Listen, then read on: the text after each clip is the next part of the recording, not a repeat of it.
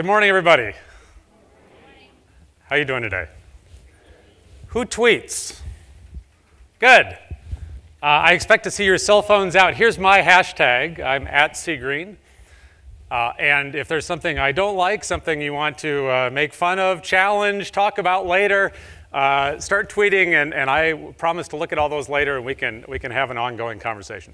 And here's my email. If you like anything or don't like anything I talk about today, feel free to reach out to me. Here's what we're going to talk about today. We're going to talk about open educational resources, open licensing, open access, open science, a little bit about open data. We'll get to all that in a moment. Of course, all of these slides and the presentation will be under an open license, and you'll learn more about what that means, which means you don't have to take notes. You can all have a copy. But before I dive in, I first need to say a few thank yous. So first is that Ohio State's been a very important part of my life. My wife, this is my wife, Leslie, she went to the veterinary school here. I took a master's and PhD in the School of Communication, and we were actually married when we were at Ohio State, which eventually led to this happening. And then that led to this. And Leslie and I didn't have family in Ohio, and the McCains, Tom and Jan, took us in. Tom's here today. Tom was my advisor. He was on my doctoral committee, and he was a professor in the School of Communication. And this, by the way, is the proper way to hold a new baby. This is not. And so Nate, our first son, grew up at the McCain's home. There was lots of gardening and music and plenty of sweets. And I'm here today because of Dr. Tom McCain. My job description at Creative Commons is to ensure that everyone on the planet has access to a high-quality, affordable education. I wrote that because Tom told me that I have a responsibility as an educator. He told me that my job was to help others learn and to use the tools of our time to make sure that they could. Tom had a phrase for his grad students. He called us young Turks. And he saddled us with the responsibility to change the world for the better. And Tom's here with us today. Tom, would you please stand up? There he is. Thank you, Tom. So here's what Tom taught me. First, that everybody in the world has a right to an education, and that an education is a good thing. We're all here at Ohio State not because we want to be multimillionaires. If we wanted to do that, you want to go on and work somewhere else.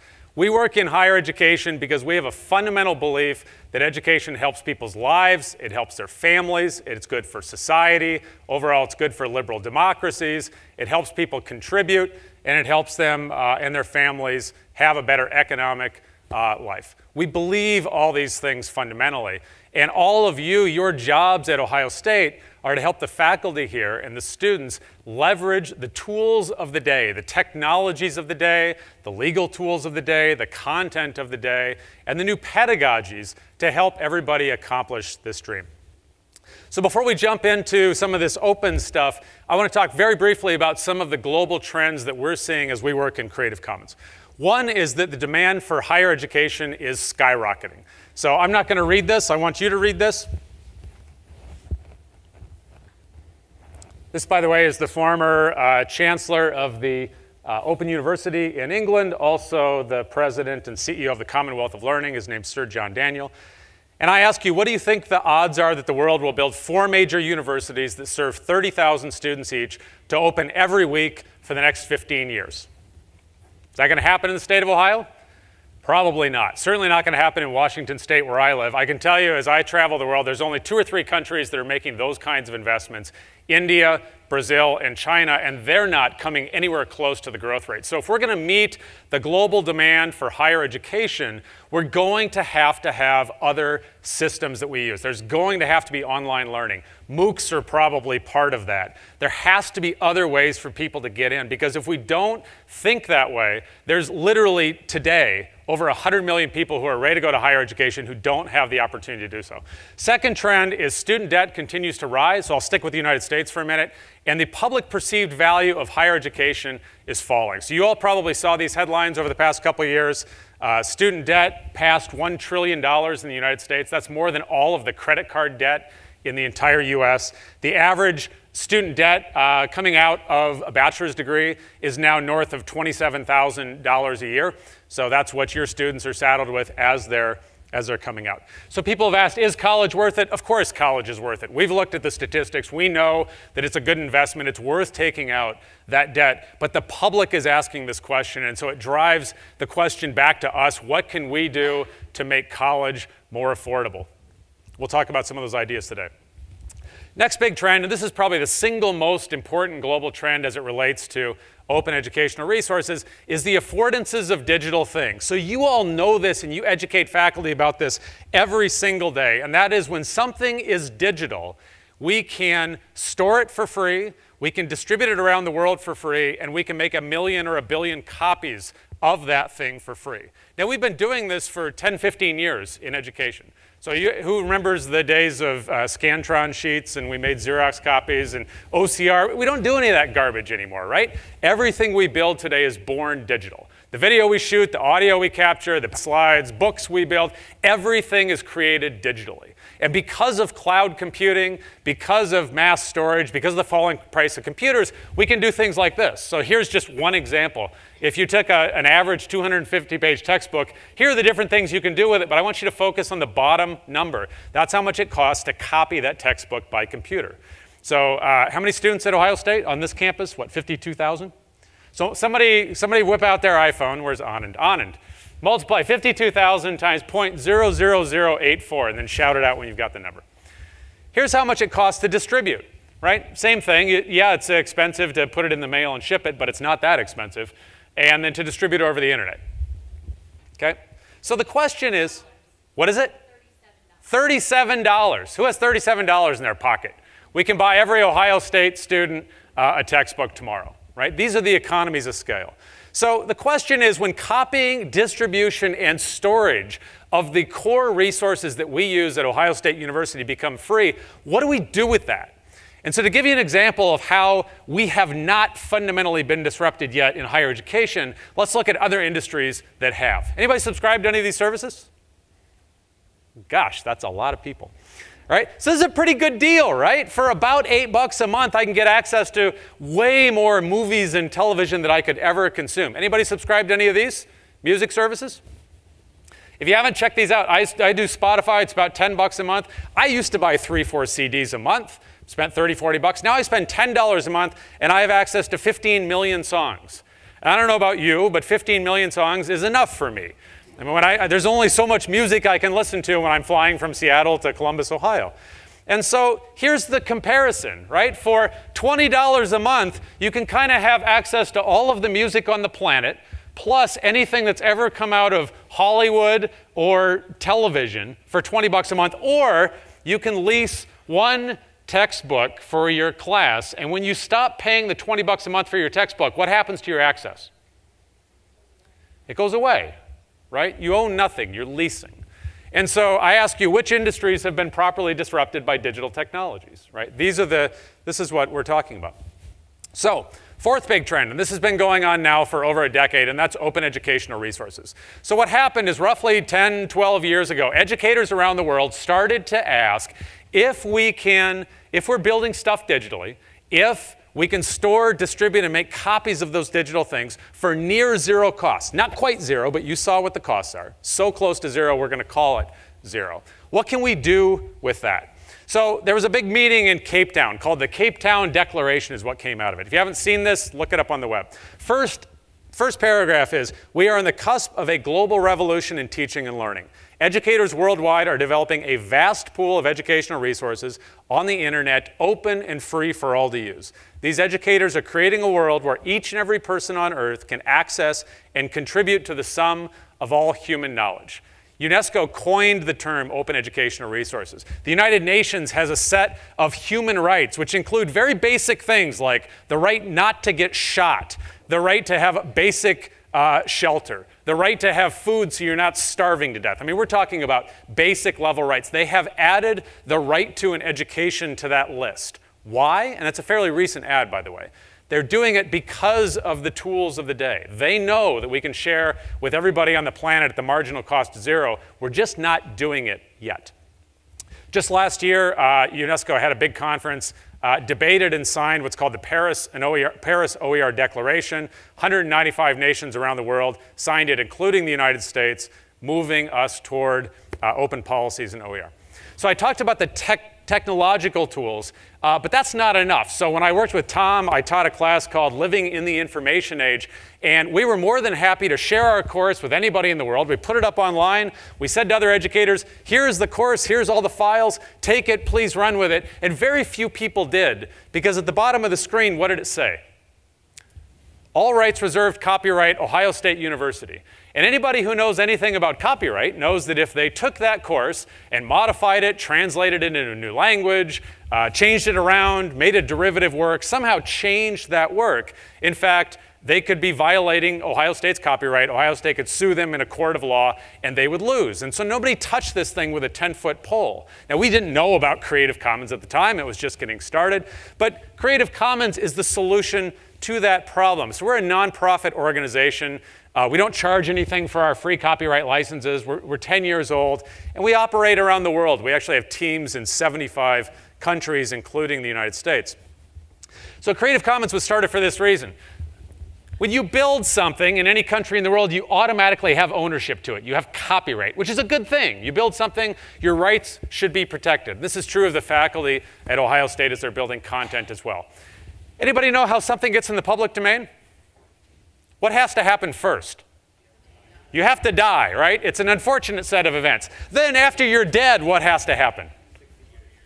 Not 60, 70, right? And if you're in Mexico, you got to wait 100 years. So now you're really dead, right? And so the question was, I've got this great course at Ohio State, and I want to share on Tuesday.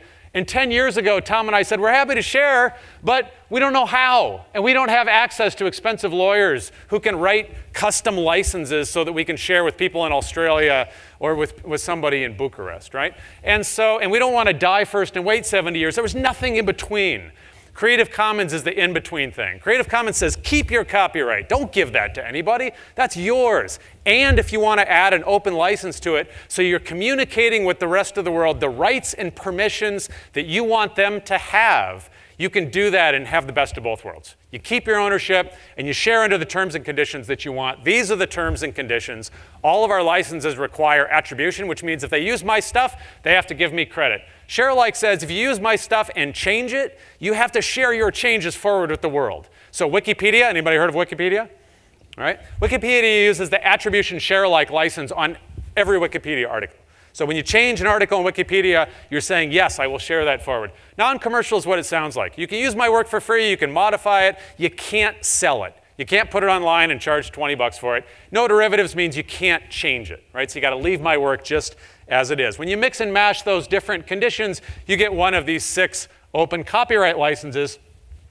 And when you lay those out like this, when I say most free to least free, I'm not talking about cost, because there is no cost to use these licenses. I'm talking about the degrees of freedom that you're communicating to other people. And in education, this is really important. Because if we're going to share our course or our textbook or our video, somebody else might want to change it.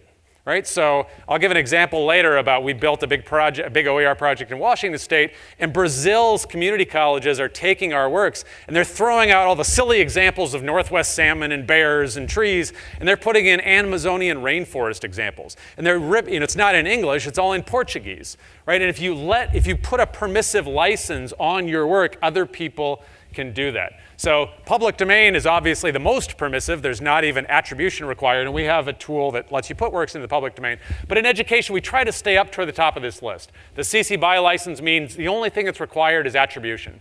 The next one down is ShareAlike. You get the idea. Our licenses are global. They work in every country in the world, which is cool because you can share something at Ohio State and somebody else around the world can pick it up. So you saw the great examples of what Ohio State's doing to put resources online, make them free, but don't fall into the same trap that Tom and I fell into 10 years ago, where you put it up and it says, this is free, but it's all rights reserved copyright, because nobody will use it. Because more and more people around the world are educated about what that means, and they don't want to get sued. And if your intention is to share, put an open license on the work so that people can actually use it. So lots of people use Creative Commons licenses. There's this little project called Wikipedia. Everything on Wikipedia is openly licensed. Anybody ever used Flickr before? for images. So I'm sure none of your faculty ever just go on the web and grab an image and stick it in their PowerPoint, right, and violate somebody's copyright. It doesn't happen here at Ohio State, but I can tell you it does happen at other universities. What you might do is work with faculty to take them to Flickr and do their search, but then filter their search by Creative Commons licensed images. And I did a count just before I came here. There's now over 305 million Creative Commons licensed images up in Flickr. Any scientists in the room? Anybody physics, right? So you know CERN, right?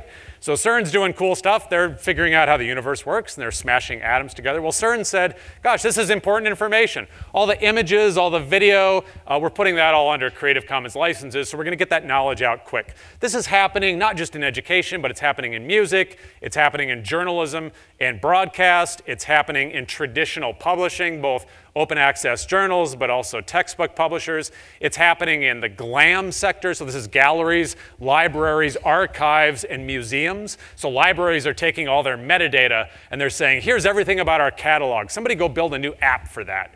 This is a huge project in Europe called Europeana, where they're taking all their metadata, the digital images of their works, and they're putting it online. I was on the phone with the Smithsonian 2 weeks ago, and they said, we have 30 years of stuff in vaults that's not going to see daylight because we don't have enough museum space. And I said, why don't you go down there with high-res digital cameras and 3D scanners and put it all up on the web under an open license so that the public that owns all these resources can actually see it, get access to it, use it in Ohio State art courses, for example. All the user contributions on the White House are under Creative Commons attribution license. The list goes on and on and on. So we're in higher ed. There are literally north of 650 universities, 650 free open courses that are up right now if you go to the Open Courseware Consortium site. And some universities like MIT have gone completely open. So anybody heard of MIT Open Courseware? Right, so 10 years ago, MIT's president stood up and said, you know what? Content is not our strategic advantage. Content is infrastructure. It's really important. It's got to be great, but it's not what makes MIT great. The reason people come to MIT or Ohio State or Stanford or take your pick is they come for the great faculty. They come for the programs, the student support services, the career mentoring, the living in a community with other students, the professional networks that develop. They don't come because of your Statistics 101 content, right? And MIT realized that, and hundreds of other universities have followed MIT's lead and are now opening up, actually putting a Creative Commons license on their works so that one university can take a course or a textbook or something else from another university and legally use, reuse it, revise, and share it. This is also happening in K-12 all around the world. One of my favorite examples is our team in Poland worked with the president's office because half the kids in Poland didn't have access to a textbook. They launched an OER project. Now they do. Right? Cost the whole country about $15 million, and every kid now has a textbook.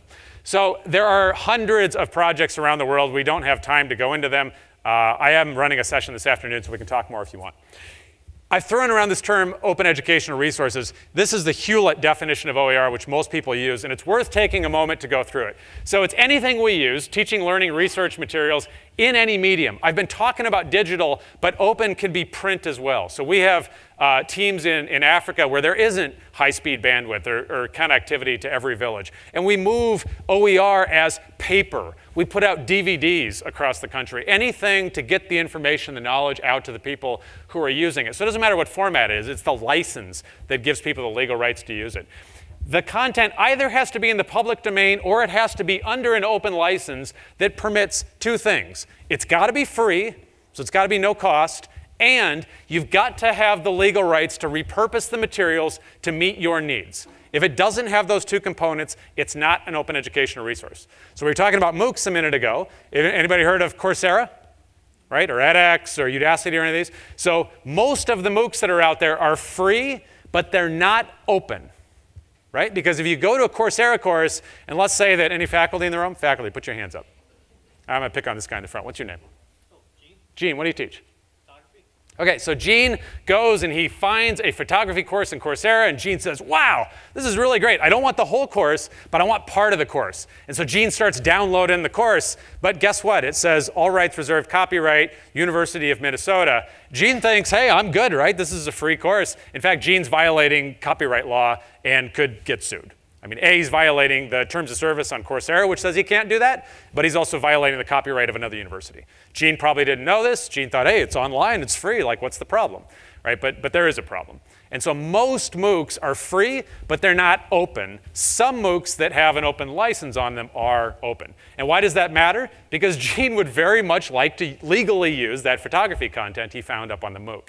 So we're working with the MOOCs right now to say, look, when the University of Minnesota wants to openly license their course in Coursera so Gene can actually use it here at Ohio State, make that easy to do. So I want to distinguish. This is really important, free versus open. Free is good, but free is just free. Open is better because free is open plus, free is no cost plus the legal rights to reuse the resource, revise, remix, and redistribute, and retain. So we referred to this as the 4 R's. Reusing it is I'm going to take part of that Coursera course, I'm just going to use it as it is. Revise is maybe I need to modify it somehow so that it's ready for Gene's course. Remix is I'm going to take some of that and some of this and mash it, create something new. Redistribute is Gene's going to share it out with the world, put it on his blog. And the retain is he's got the legal rights to keep a copy. Nobody's going to come into his class and say, sorry, Gene, 3 months is up. You haven't paid your license fee. We're going to take it away from you now. Right? That doesn't make any sense. And yet that's the model that a lot of the commercial content is moving toward, is that they take the rights away as soon as your lease is up. So other reasons why open is important. One is that other people can improve on your work. So we were talking about accessibility in terms of the tables that you've got in the rooms. Well, content needs to be accessible as well. In fact, you don't have a choice. Any accessibility experts in the room? Nope. Well, I guarantee you've got them here. What's the name of your group here? You've got a really great group. Somebody shout it out. Web Accessibility Center, yeah. It's one of the best in the country. And the idea is you, under the 508 federal guidelines, must have the content accessible, but we never do a good enough job, and usually what we do with online learning is we retrofit it afterwards once we realize we've got somebody in our class that needs that. And that's not good enough. And so with open educational resources, other people can make your content more accessible than it is. Translation is huge. What if anybody have any students in their class that speak something other than English? Right? Or might you want to use something from another country here at Ohio State that's written in a different language, and you want to translate it into English. If it's got an open license, you've got the legal rights to do that. These are probably the two most important things in higher education, though. If you're faculty or if you're working with faculty, what they need is the legal rights to customize content so it's exactly what they want for the class. So and I'll pick on Tom here for a minute, when I took courses from Tom, Tom would say, here are 5 books that you need to buy for my seminar. And then Tom, because it was all he could do, said, yeah, read these 3 chapters out of this one and 1 chapter out of here. And we're not going to read the rest because the rest of it's not very good. But that was how he customized, right? Not the best deal for the students because the books were really expensive. And then when we sold them back to the bookstore, we got 10 cents on the dollar. But we thought, well, it's just part of the cost to go into higher education, right? With open educational resources, Tom could have said, really all I want is this chapter, and I want this piece and this piece and this piece, and I can customize it and build just what I want for the students. Can't do that with all rights reserved content. You can with openly licensed content. And affordability. Anybody ever heard of a student complain about the high cost of textbooks? Right, so at Ohio State, the average cost of textbooks for your students is about $1,200 a year. Right, so that's a big number. Now, I know that that doesn't approach tuition, but if you get into community colleges, so if we were talking at Columbus Community College, that's probably 1/3 to 40% of the cost of going to college. And so there are major efforts underway to reduce those costs.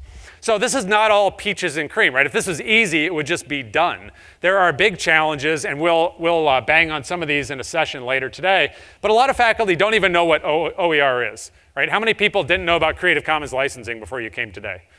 Right, so this is a common thing. People do, I mean, we're not all copyright experts, right? We were not IP lawyers by training. And so a lot of people don't know about this. They don't know that OER is out there. They don't know that universities and educators around the world have been sharing content for 10 years, and that there are these massive repositories of really great stuff. Not everybody trusts free. People, well, if it's free, it must be garbage, right? Because you get what you pay for. But in fact, let me just bounce out to a site here. If you come out to, say, OpenStax College, this is a project out of Rice University. These folks are spending upwards of $300,000–$400,000 per book, which is not chump change.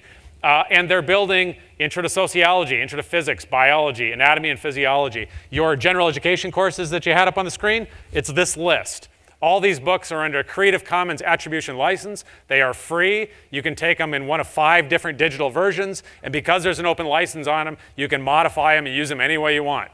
So you could say to your students, here's the Ohio State University version of economics from OpenStax College, and our faculty have made it better. And good news, you don't have to pay for any textbook costs for this course, right? How would students feel about that? My guess is they'd be happy.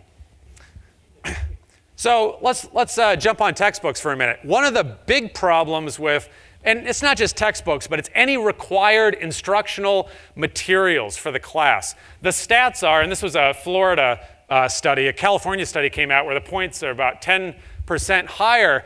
60 to 70% of students do not purchase textbooks for their course every single quarter or semester. And this is a national phenomenon. Why? Somebody shout it out. Why aren't the students buying textbooks? Too expensive. Why else? Right, yeah, my professor assigned it, we didn't use it, I'm sick of that. 10 cents on the dollar when I sell it back, or sometimes I can't even sell it back because the publishers spun the version and put a DVD in it and changed the cover and called it a new version, and so now I can't sell it back. But when you ask students, what they say is, it's just not worth it.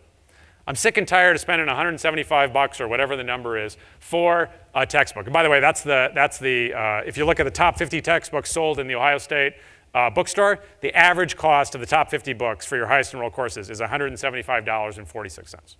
Okay, and the students say, I'm just not going to do it. And so why is this problematic if students are showing up to Ohio State classes and they don't have the educational resources that the faculty has designed to be used in the class? Is that a problem? Yes, right? That's a big problem. The faculty member went to a lot of trouble to design that class. The instructional designers in this room went to a lot of trouble to think about what educational resources were needed. And 60 to 70% of the students aren't buying it. Right? So this is a problem. So we ran this little project called Kaleidoscope. And the idea was, could we take existing open educational resources, could we put them into an educational setting so that every student had 100% of the educational resources they needed that were designed for the course on day one. Guess what happened? First, everybody saved a lot of money. We knew that was going to happen, right? Because we took the cost of textbooks to 0. So fine, right? Check that one off the list. Students were super happy. That was great. What really happened, though, is that student success rates went up across the board. And they really went up in things like developmental math. So if you think about developmental math or developmental writing, when you come into that course, you're already bad at math. And now I got to wait 3 weeks for my financial aid check to come in. And now finally I can go buy the resources. And maybe I don't because 60% of the students don't buy them anyway. And now how am I going to do it developmental math if that's my trajectory? Right? No surprise that people get stuck in that loop and have to take it over and over. These students didn't have that problem. We said to them, here, it's free. Not only is it free, but it's up to date. And your faculty have put together the set of resources exactly what they want. So the arrows here I've put to show the dates. I don't know if you can see it, but this is March 22nd, 2014. So this was just came out in the Baltimore Sun. The University of Maryland system, new strategy. They're moving toward what they call textbook zero. So if you go to UMUC in a few years, you will pay no textbook costs.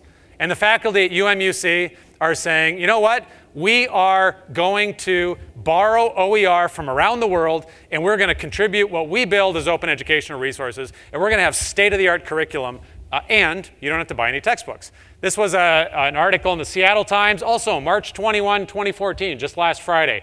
Editorial in the Seattle Times, textbook prices a barrier to higher ed, and they cite a lot of the projects that we've been working on.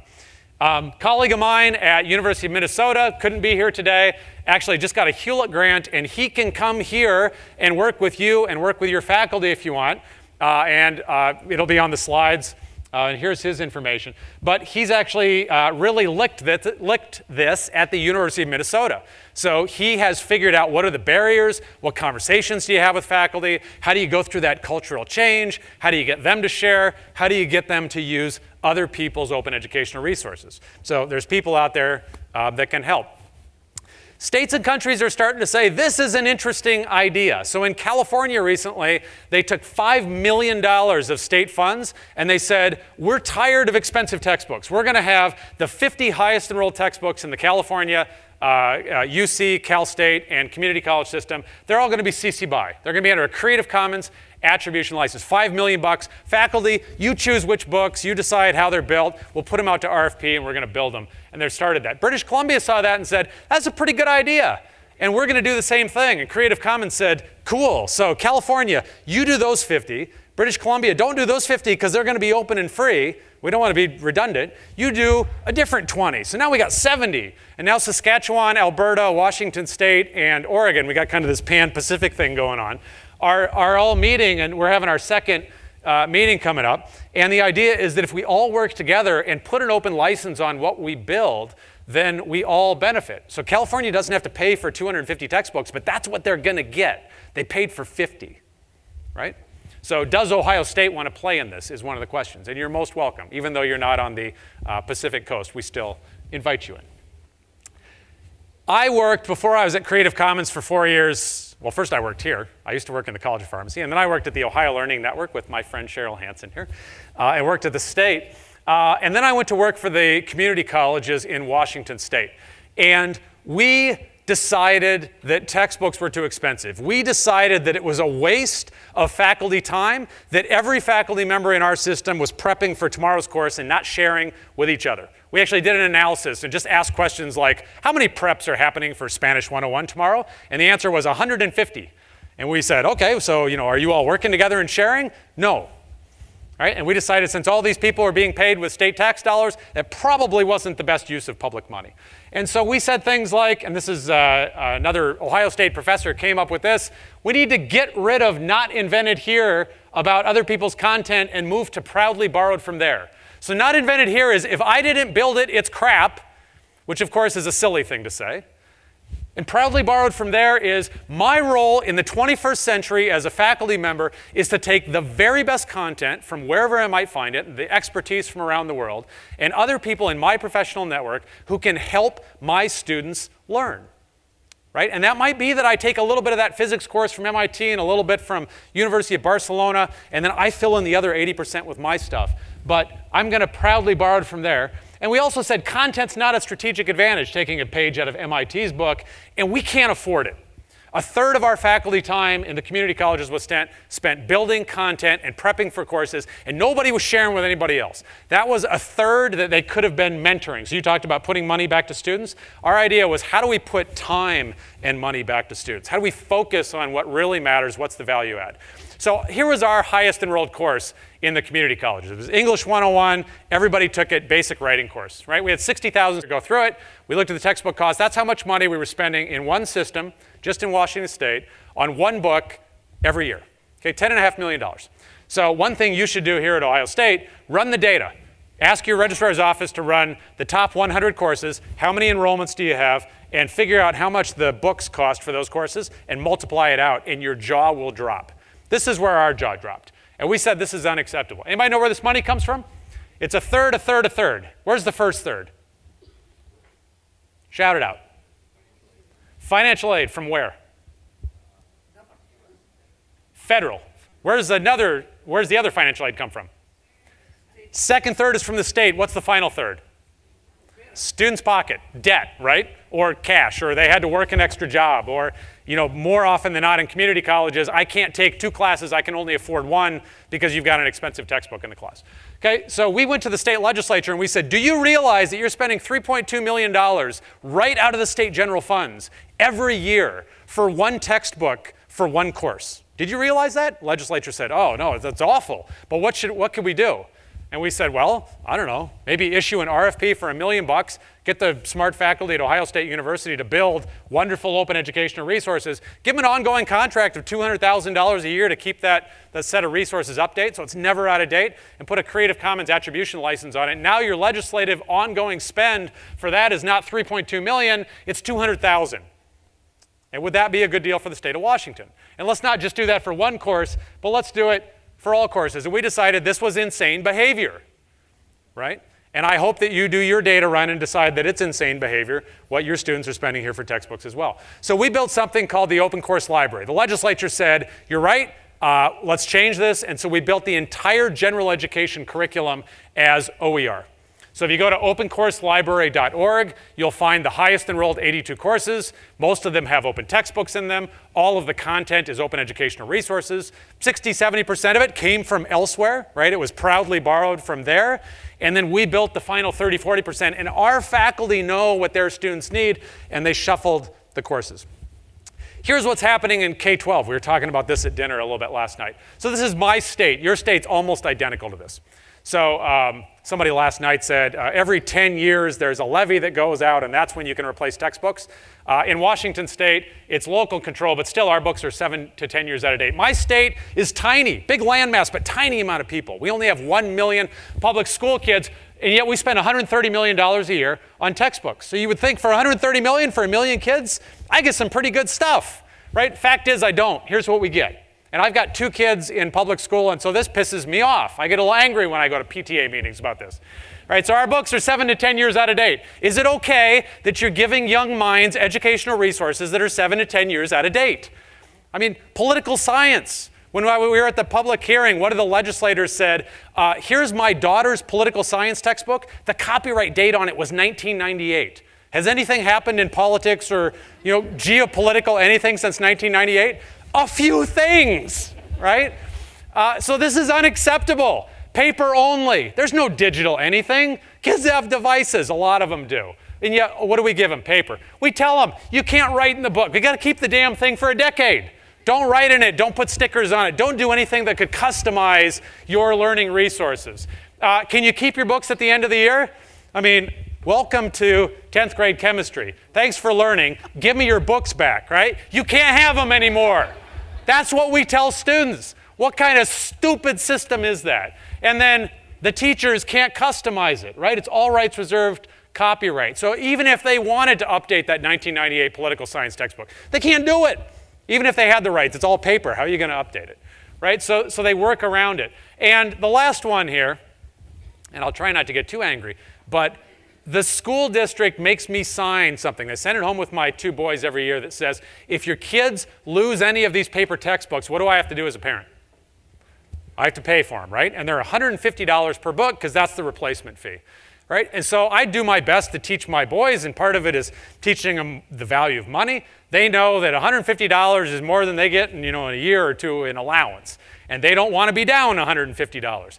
And so my kids refuse to take their textbooks between home and school because they think they might lose them. And when I try to put their textbooks in their backpack and tell them, it's okay, don't worry about it, please take your learning resources to school, they cry, right? This is the system that we've built around proprietary content when we don't share. We can do better than this. Now, Ohio State's doing some really fabulous work.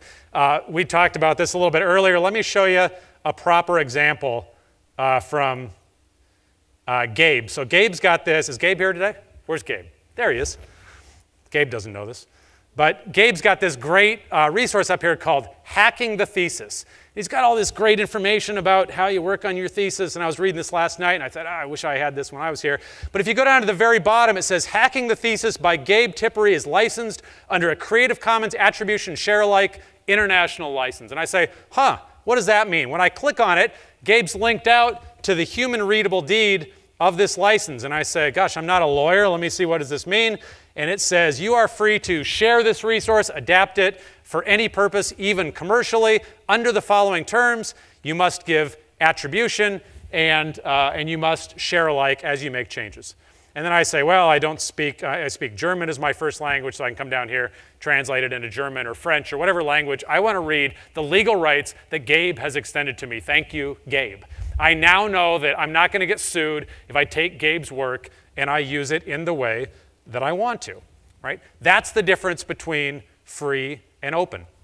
So wonderful work happening here as well. If the intent of all these great projects is to share them with the world, which clearly you're trying to share, or you wouldn't put the stuff up on the web in the first place, just remember, free's free, but if you really want other people to be able to reuse something, put an open license on it as well.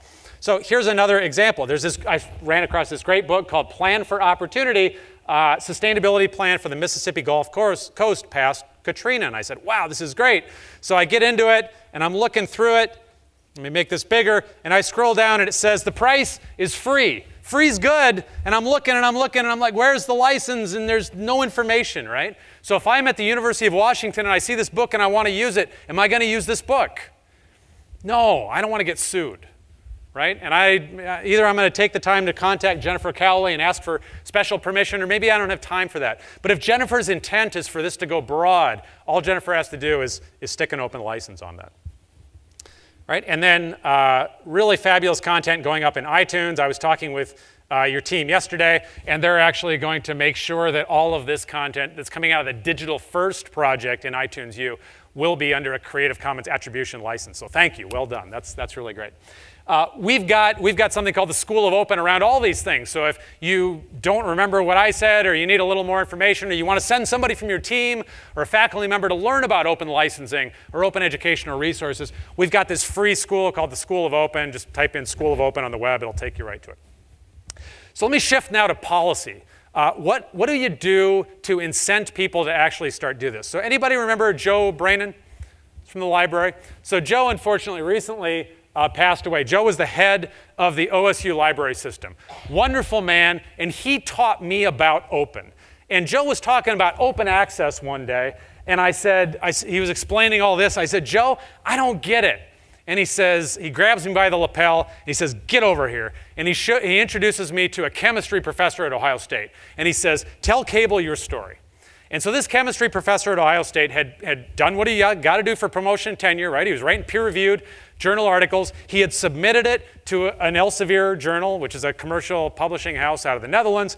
And he had, in the process of submitting, had to turn over his copyright because that's what journals ask you to do. You got to give them your ownership. You don't own anything anymore. So even though this was a NSF-funded grant, so National Science Foundation, we all paid for it. And then Ohio State got this really big fat grant, which was great. And this professor did the work, and he wrote the article, and he submitted it to the journal. And then Joe was in budget cuts at Ohio State Library time. Joe had to cut the journal that the guy had published in. And so the guy didn't have access to the journal to use it in his own class. And Joe said, and therefore, even though he got the grant, did the research, wrote the article, it's against the law for him to use his own article in his own course. Do you understand now the problem with the publishing system? And I said, yes, Joe, I do.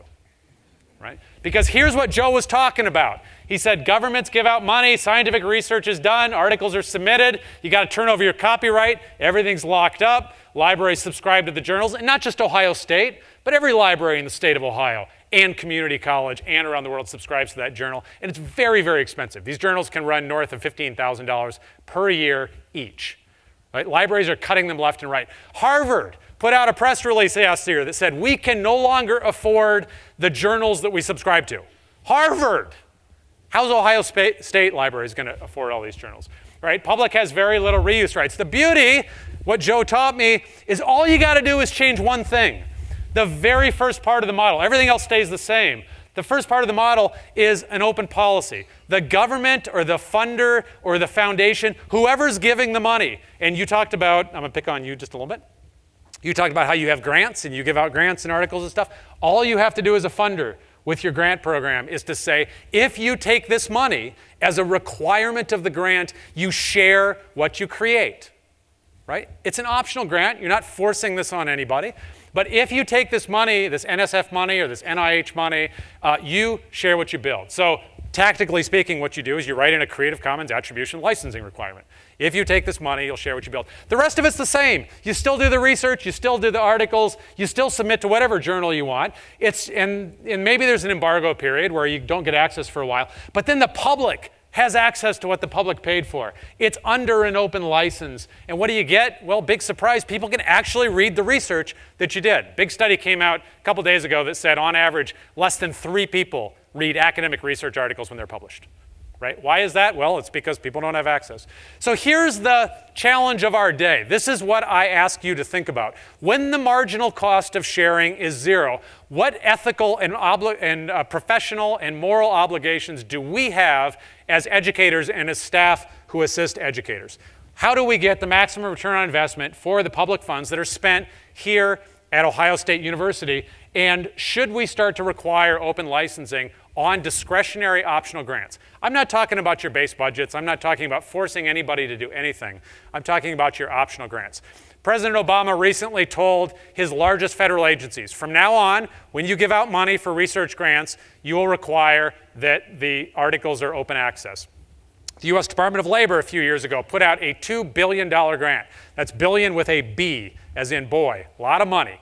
And they said, if you take this money, you will put a Creative Commons attribution license on what you build.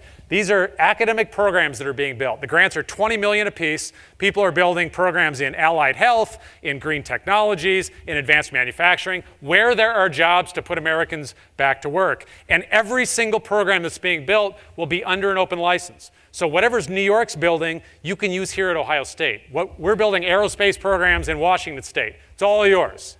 Right? You don't have to ask permission, it's free, and it's got an open license on it so you can change it. We just worked with the California Community College Chancellor's Office. They move about $120 million a year through discretionary optional grants, and they said from now on, if you want money from us to do anything, you will put a Creative Commons attribution license on what you build, because publicly funded resources ought be openly licensed resources. We're spinning up an open policy network right now to support these efforts, an Institute of Open Leadership to train people around the world on how to do this. But of course, this is not without its challenges. As you might guess, existing business models don't particularly like this conversation. When the $2 billion Department of Labor grant came out, they put this, this was the American Association of Publishers, put this into congressional bill language in the House. And if you read this, it essentially says, you may not get a grant from the Department of Labor to build anything if it can be purchased from a commercial provider, or, and this is my favorite part, if they're thinking about building it, if it's under development. So I'm sorry, Ohio State, you really want to build that great new program to teach people about sustainability in marshlands. You can purchase that next year from a publisher that's considering building it. So this was a really dumb idea, and it was defeated. But the point is that we are in the fight stage. So I was talking with Tom last night. Gandhi talked about 4 phases. First, they ignore you. Then they laugh at you. Then they fight. Then you win. We are in the fight stage.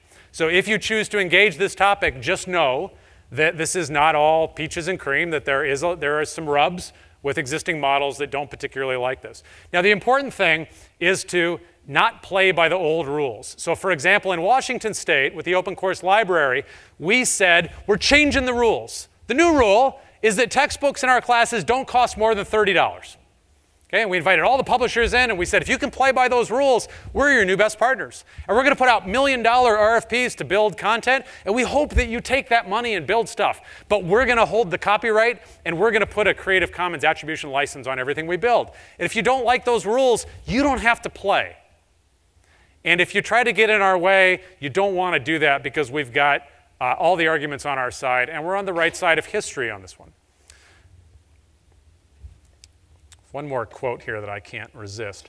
There's a guy at Harvard named Eben Moglen, professor there, and he reminds us that when we openly license our work and leverage the internet as a free distribution channel, we put the creator, the author, and not the distributor in control of human knowledge. And his quote is, "We make things and we give them away. Here, we made this. Would you like it? Take some. It's free." Right? And there's no retort to that. Other than thank you, I suppose. So Churchill said, if you have knowledge, let others light their candles with it. Right? And this was a riff off Jefferson. And this is the opportunity of our time. Will we leverage the technical and legal tools of the day to help everybody at Ohio State get a more affordable education and get access to the best content around the world? Will Ohio State fulfill its mission as a land-grant institution and share what it's producing to the maximum degree possible, which is part of what you do? And can we effectively use public funds to increase student success and access to educational resources? And here's the tricky part. Can you hold all else in abeyance? Can you hold everything else, including existing business models, secondary to that primary goal? Okay? And that's where the fight comes. So faculty, the ask of you is before you assign your textbooks for next semester, look at open textbooks, look at OER, look at putting together a course pack, look at OpenStax and other projects. And then what are you willing to share under an open license? College leadership, and there's several folks in the room, look at your strategic plans. Where does open educational resources, where does open access fit in? Will you put an open policy requirement, a CC BY licensing requirement on your discretionary grants? How will you support faculty with time, money, innovation grants around these ideas? Make this an OSU-wide conversation. Get librarians, instructional designers, everybody else involved. Work with MOOCs. Put an open license on your MOOCs and track the success. If you want to talk more about this, I'll be here in 220 at 2:30 p.m. today. And if you like these ideas and want to work on this, my organization stands with you. And the final thought for the 21st century, the opposite of open is no longer closed. The opposite of open is broken. Thank you.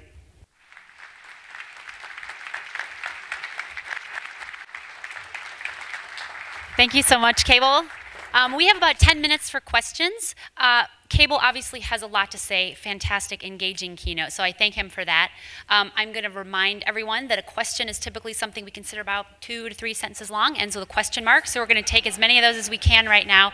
And for those of you who want to have a more in-depth conversation, Cable will be available for one of the breakout sessions this afternoon. If you have a question, please come on up to the mic. We're streaming, so we'd like to hear your voice when you ask your questions, and let's keep the conversation going for a few more minutes before we head out.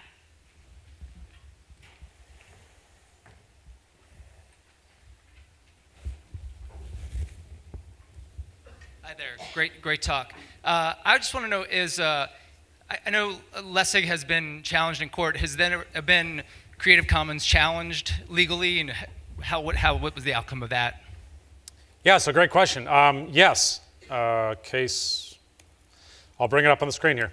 So if you go to Google and just type in Creative Commons case law, we keep track every time a Creative Commons license goes to court anywhere on the planet. And as you can see, there aren't very many. That's it right there. Those are all the legal cases. Creative Commons licenses have been upheld every single time, and they've never lost once in court. And one of the reasons why they don't go to court very often is these are written by the best IP attorneys on the planet, by law school professors at Harvard, Stanford, Yale Law, University of Barcelona. I mean, literally thousands of lawyers around the world. We just updated our licenses from version 3 to version 4. And we did that for 2 main reasons. One is copyright law is always changing around the planet. Governments are changing the rules. And so our licenses adjust to make sure that they're always compliant with copyright law in every country on the planet, because we need to make sure that when Ohio State puts a Creative Commons license on its work, that anybody else in the world can pick it up and they can legally use it. Second reason is that communities change. Educators around the world change their behaviors and practices. Scientists are using big data now, right? We were talking about big data last night at dinner. And so one of the things that's happening is Europe is pouring money right now into big data research. And in Europe, they've got something called sui generis database rights, which we don't have in the United States. It's essentially how you build a database. You can put copyright on that. You can own the structure.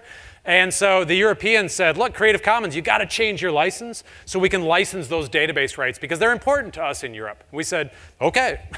And so we changed the licenses. No questions? Are you all converts now? Join us. Oh, here the questions come. Now there's lots of them. Oh, I'm first. Go ahead. Well, first of all, in 10 years, I think it's great to see how, this content has just exploded, and not only in terms of quality, but quantity and quality. But anyway, I was curious what Creative Commons as an organization, what its stance is towards issues of online piracy, basically practices that flout traditional copyright. Yeah, it's a good question. So Creative Commons works with copyright. Creative Commons is not an alternative to copyright. So we say keep your copyright, be legal, and if your intent is to share, we give you tools to keep your copyright and share under the terms and conditions that you choose. So when it comes to piracy, violating copyright, we don't agree with that. Now, that being said, we do agree that there is need for copyright reform. And if you go to our blog, you'll see that we just issued a big board-approved copyright reform statement that basically says, look, copyright continues to get extended, and it's primarily extended for commercial interests. So when copyright started in the United States, it was 14 years. Copyright now is death plus 70 years. And if you're a corporation, you can add more years to that.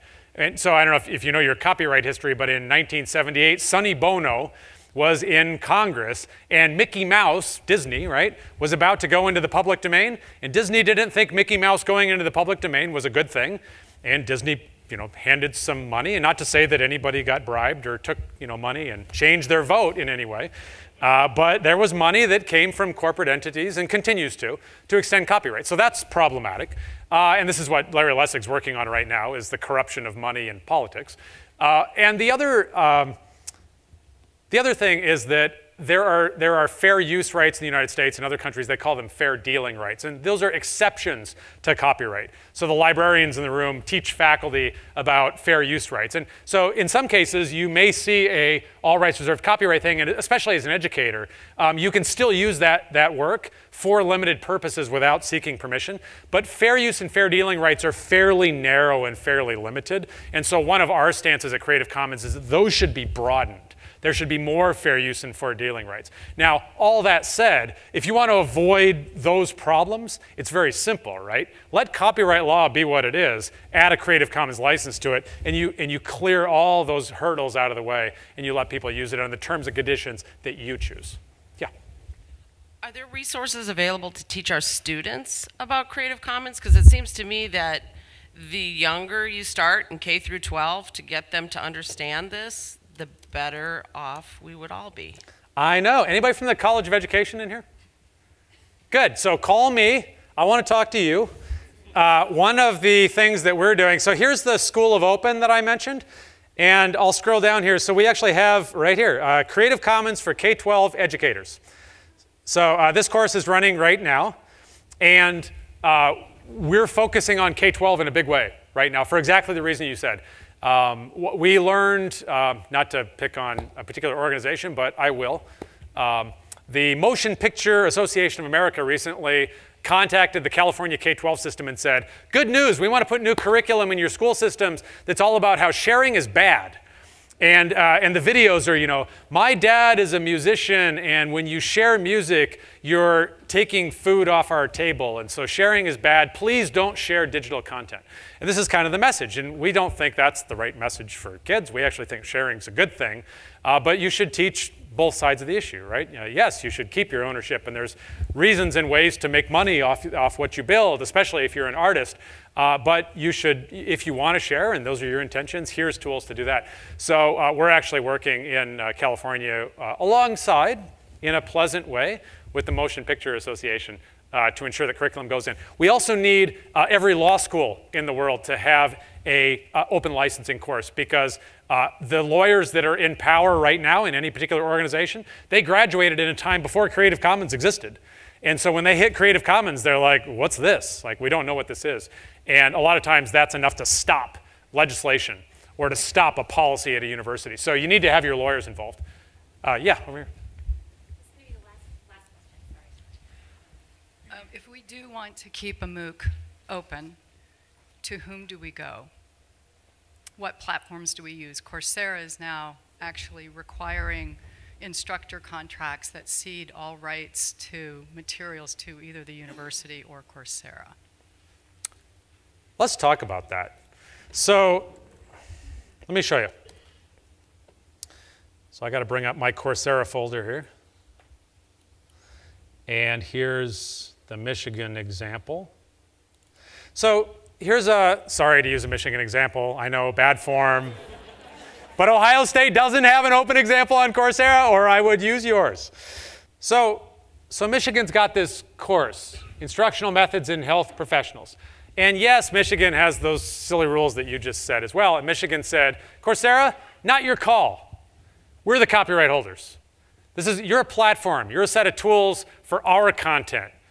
The faculty at Michigan and the university are the copyright holders, not you, Coursera. And so what they did, if you scroll down, this is what you should always do, see if resources are open. If you scroll down to the bottom of the page here, let me blow this up. This is under a Creative Commons Attribution Share-alike license. And then Michigan said even further, they said, so hey, you want something? Take it. It's got an open license on it. That's the license we use. And then they went a step further, and they said, if you want to download all the files for our course, because Coursera doesn't make that easy for you to do, we're going to set up another version of this course on the Open Michigan site. And here's that same course with all the downloadable files also under an open license. And so, you know, that's how they're open. So I would say if you want to have an open MOOC on Coursera, just do it. Just put the Creative Commons license on the landing page of your course. You don't have to ask anybody's permission. No tool or platform has the right to tell you what to do with your ownership. You own it. It's your copyright. You make the decision whether you share or not. It's not their call. Great. Thank you. Thank you again, Kate.